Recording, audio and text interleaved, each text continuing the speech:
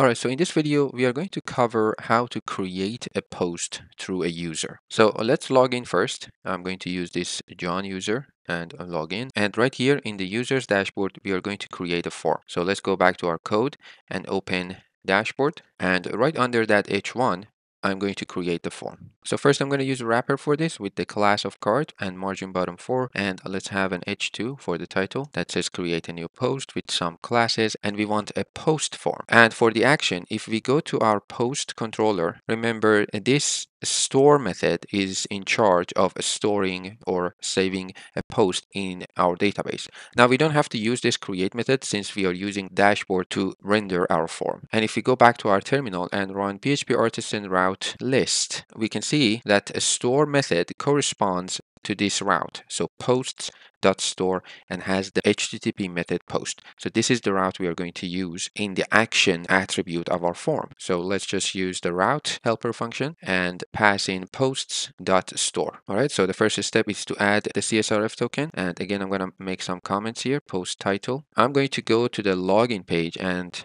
just grab one of these input fields, maybe this email one, and paste it here. So the label should be for the title and it should say post title. The name attribute for the input field is going to be title. The value also going to be title. So I'm just going to select all these emails and just change them to title. So this is our first field. And for the body of the post, we want a text area. I'm just going to paste that input field once again, change this to post body and change the label. And right under the label, I'm going to create a text area and let's give it a name body, and doesn't need the ID and the columns, but I'm going to keep the rows so I can give it a default value of 5 or 6. Then I'm going to cut these classes from this input field, which we don't need, paste it here. And for the value, we don't want to use the value attribute. We want to actually paste it in between the text area tags and just change this one to body and then get rid of this input field. So let's make sure we change these titles to body as well. And that's our post content. You can change the row number if you want this to be smaller at first. Then we will have our button that says create with the class of btn. There we go. That is our form. All right, let's test this out. So we want to go to the function that handles this route. In our post controller, we want to die and dump just something so we know it's working. So let's submit the form and see what happens. And keep in mind, we still have this store post request class here. So let's go back to the form, press create. We get this action is unauthorized. So let's see, what is this class? If we open our project under app HTTP, we have this requests folder that was created when we created our model using an A flag. And we have these two classes, a store post request and update post request. If we open the first one, a store post request, you notice we have this function that is called authorized and it's returning false. This is why we are getting that unauthorized error. And also we have this rules function. So basically, when we use the A flag on creating a model, Laravel will create this class for us so we can add our policies here if we want to, and we can add our rules. So it is coming from another class. In my opinion, this is too much for a simple project that we are working, unless you have a huge amount of rules and policies that you want to apply. So what I'm going to do actually, I'm going to get rid of this folder all at once. So let's delete that. And as soon as we do that, we get these errors because we are importing those files here. So let's get rid of these imports. And inside our store method, we want to change this to request from HTTP, all right? And make sure it is imported up here. And we want to do the same thing in the update method before we get an error. So let's go down. We have this update method that is looking for that class that doesn't exist anymore. So we just want to use our request class again. All right, so now we should get this die and dump. Let's submit the form. There we go. We get that die and dump, which means it's working. So we need to validate the fields, then create a post, then redirect the users, maybe to their dashboard. So let's start with validation. And we already know how to do this. Let's grab the request object and use the validate method on this one. So we have only two fields. We have a title that we want to make sure it is filled, so it is required, and there is a maximum value for that, which is 255. Then we have the body that is just going to be required. These are the only rules we want to apply. Let's see if the errors work. So let's press create, we get those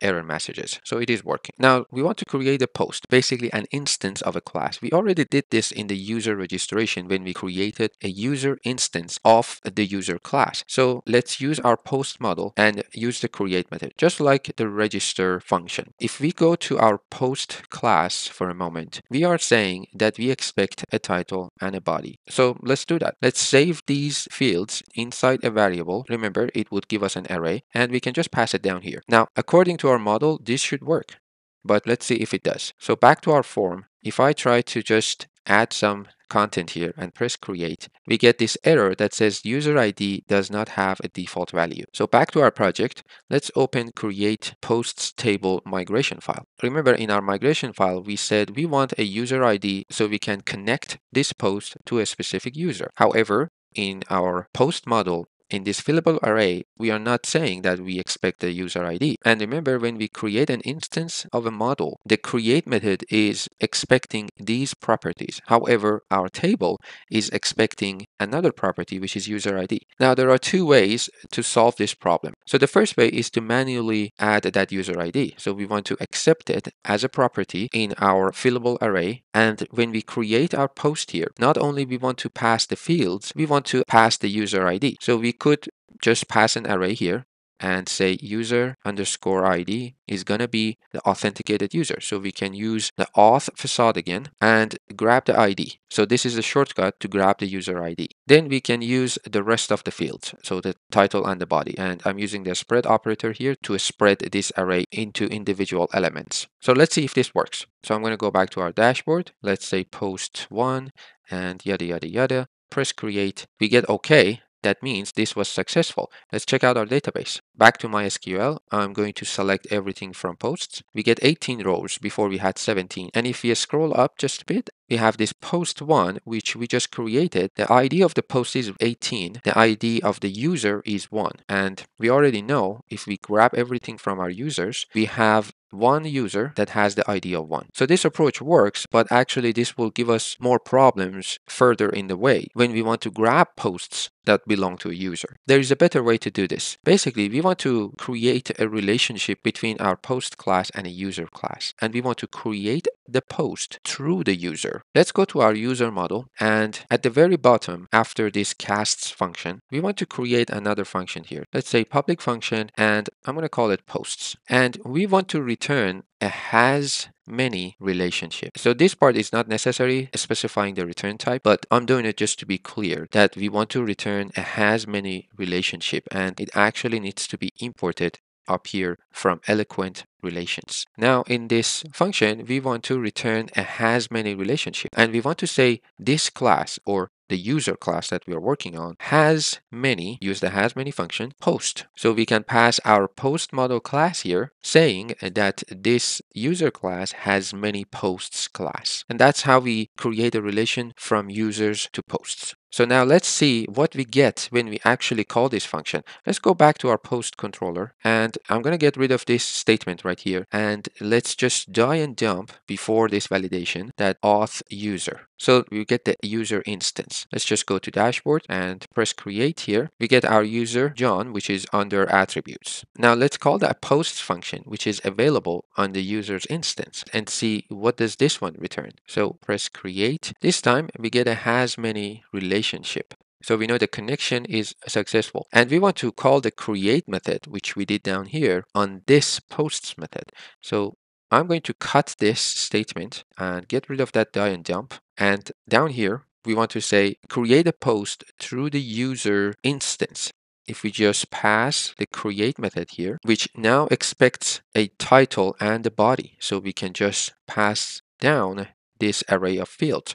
Now we need to actually go to our posts model again and get rid of this user ID, because now we are not saying that we want to fill in the user ID. The user ID will be filled in automatically through this relation. So let's see if this works. Let's go to our dashboard and create a post here. So I'm going to say John's post, so it's clear, and some content. Press create. We don't get anything because I deleted that die and dump. But if we go to the home page, we have our latest post, which this user created, and we can also check our database. We have 19 rows now, and this is our latest post. So this is the first type of relation we've learned. And I recommend take a look at the documentation and learn more about relationships, but basically that's how you create one. All right, so now let's redirect the user back to their dashboard and let's add a with method.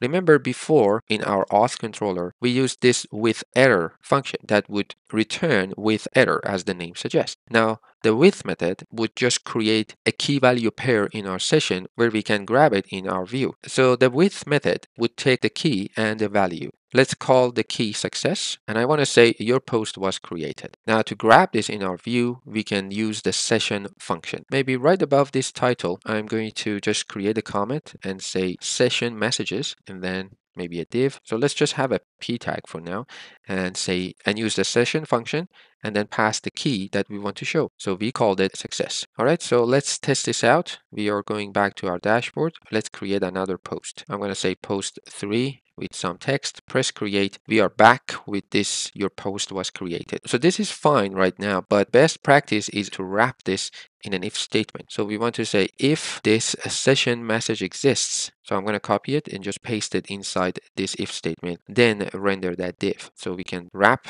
this whole div with this if statement. Now we could go ahead and style this, but I want to make this into a component and show you how we can pass props to components, which is quite easy. Let's do that in the next video.